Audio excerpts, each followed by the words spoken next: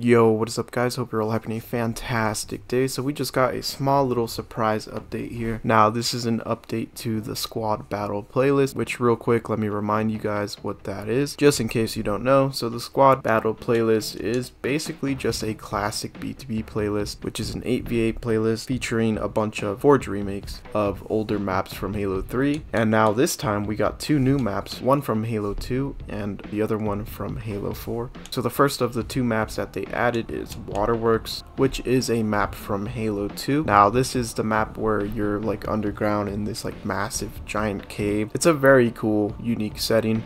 And yeah, so now that is in Halo Infinite. So the second of the two maps that we got is Exiled, which is from Halo 4. Now this in my opinion was the best BTB map in Halo 4. So this map is located in a canyon where I think like a UNSC ship, like a giant one, ended up crashing in this canyon. So there's a bunch of like rubble and scrap and all that everywhere, all the remains of the ship. And yeah, you just fight each other in this canyon. And I really like the layout of this one.